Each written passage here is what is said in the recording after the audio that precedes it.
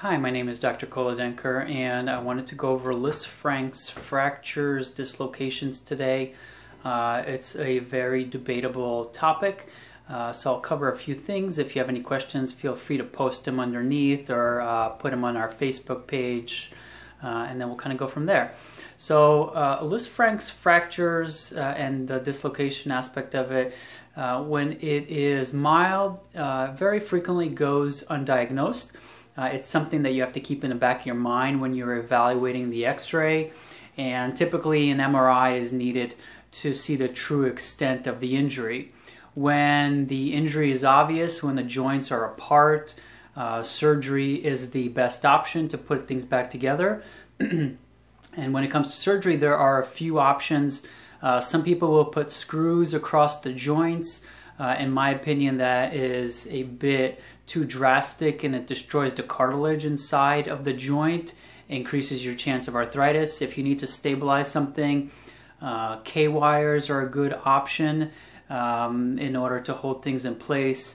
In really severe dislocations, a good option these days is really just to primary fuse the joints that are injured.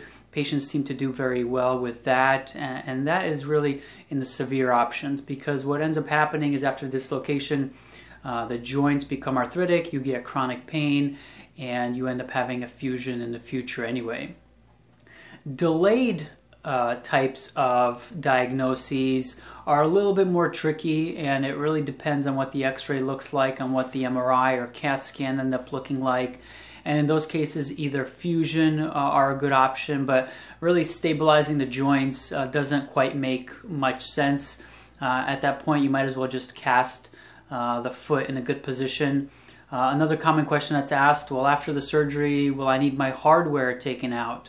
The LisFranc screw is typically removed. That screw is held in place to allow the LisFranc ligament to stiffen up.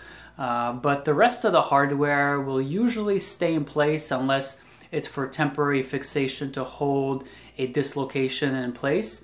But with a fusion, the hardware doesn't need to come out. Sometimes if the hardware is painful, which is rare but can happen, it is surgically removed. There are options for treating chronic pain, like topical medications, electric stimulants, like an eStim TENS unit. There are injections that can be done. Physical therapy is definitely a great option.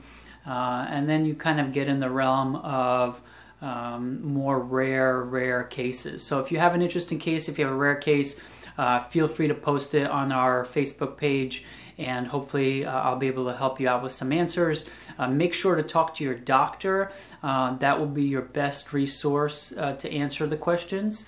And if you're worried, just feel free to get a second opinion. There's nothing wrong with that, just to hear a few different options and what the take is on the current literature. Hopefully everything works out well for you, and we look forward to helping you.